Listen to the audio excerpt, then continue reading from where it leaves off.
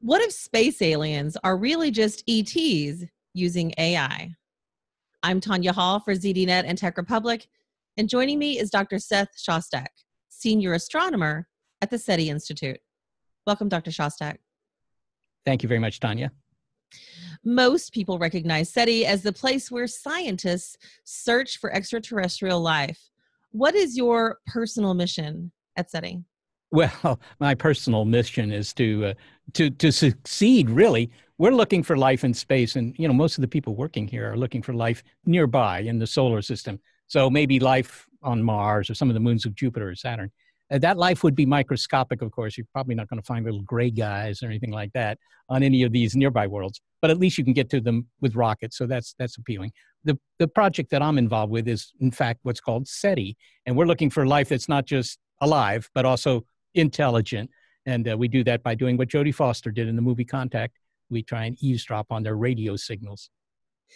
So we at ZDNet and Tech Republic talk a lot about the different use cases for AI or artificial intelligence. And I've had guests from SETI tell us how you use AI in your research there. But you recently wrote an article on how a NASA scientist suggests aliens actually might use AI. Tell us the story behind that suggestion.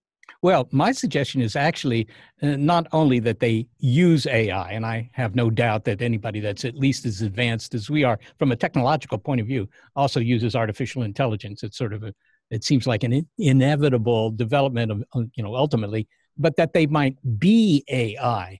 I mean, ever since I was a kid, I would go to these movies that featured aliens. Maybe that's when I developed my interest in them. And of course, most of the aliens there were, their goals in life were simply to come to Earth and trash it, which doesn't differ actually from many of the goals of my neighbors, it seems.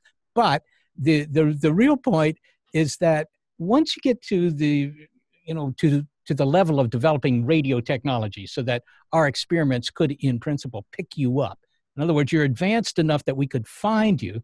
Then you're only 50 or 100 years away from developing computers, and maybe another 50 or 100 years away from developing artificial intelligence, not the kind that plays a good game of chess, but that can, write a novel or something like that. So we are doing that. And if we are doing it, then many of them have already done it. I think the majority of the intelligence in the cosmos is probably, artificial, synthetic. The aliens are not soft, squishy gray guys. They're machines. Many scientists say it's taken about 3 billion years to go from microbial mats to self-aware human life on Earth.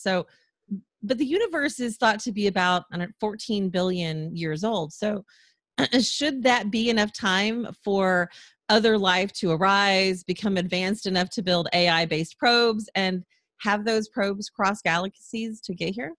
Well, everything except the last seems to me to be fairly self-evident that, yeah, it's possible.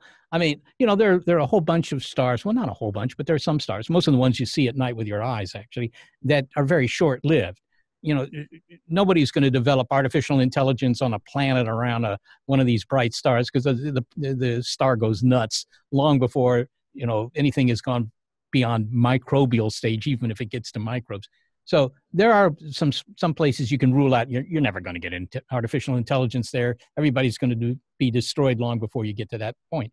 But the overwhelming majority of stars live at least 10 billion years, like our own sun. So that should be plenty of time to develop artificial intelligence. Even if, your funding isn't really optimal, 10 billion years, you might be able to do something. So I think it's probably happened a lot, yes. Is there a use case for Earthbound AI and analyzing all UFO sightings to see if alien AI has visited Earth? Well, I think that there is a use case for that. I don't investigate UFO sightings myself. The SETI Institute doesn't do that because it doesn't really lend itself to too much scientific investigation, because it's one of those deals where I saw something, but if I go back there now and look, I don't see it anymore. And if you can't routinely get some data, then it's very hard to do science with that. I get phone calls every day from people who have seen things in the sky. Sometimes they send me photos and videos, but the photos and videos are usually quite uninformative. It's sort of a bright dot, wiggling around the screen as they hold their cell phone to the sky. Artificial intelligence, however, might be useful in the case of UFOs to go through the enormous corpus of data that exists out there and say, okay, is there anything here that really looks like it might be for real? I am personally very doubtful that we're being visited. I think that would be wonderful if we were being visited, either wonderful or apocalyptic, but I don't see any good evidence for that. But it is useful for us to try and sift through all the millions and millions of frequencies, radio frequencies that we monitor to see if we found a signal that looks good. AI might be very useful for that.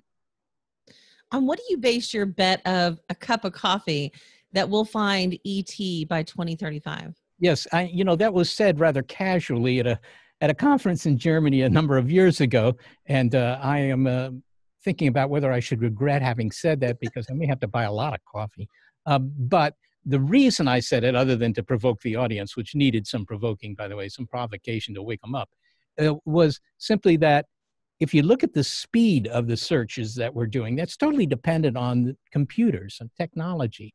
And, I'm here in the Silicon Valley, and it's a well-known economic law, the Silicon Valley, that every 2 years, more or less, the speed of computers that you can buy at any given price point doubles.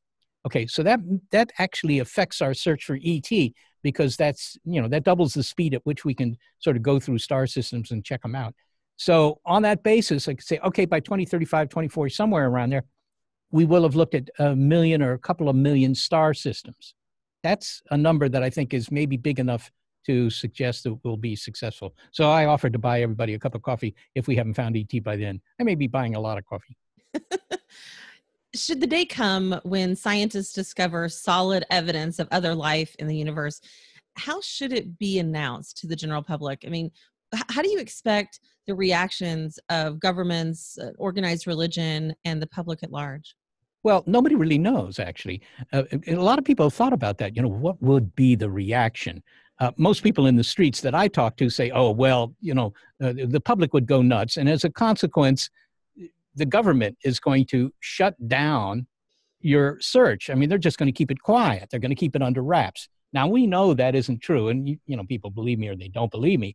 But we've had false alarms where you could actually see what happens. I mean, when I say a false alarm, when we pick up a signal that looks to us like what we're looking for. This looks like an ET signal. And, I keep waiting for Will Smith and the other men in black to show up or whatever, or the government to show up, or the government to make a phone call, something.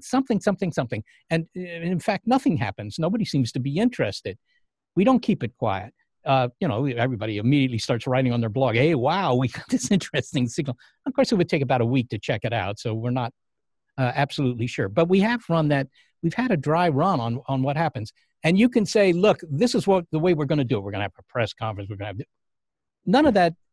none of that is germane. I mean, it's interesting, but it doesn't address the truth of the matter.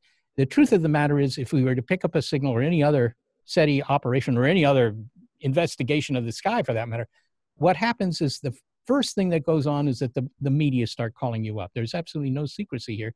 And as a result, that means that, you'll open your browser and find out about it. And that's how it will be announced.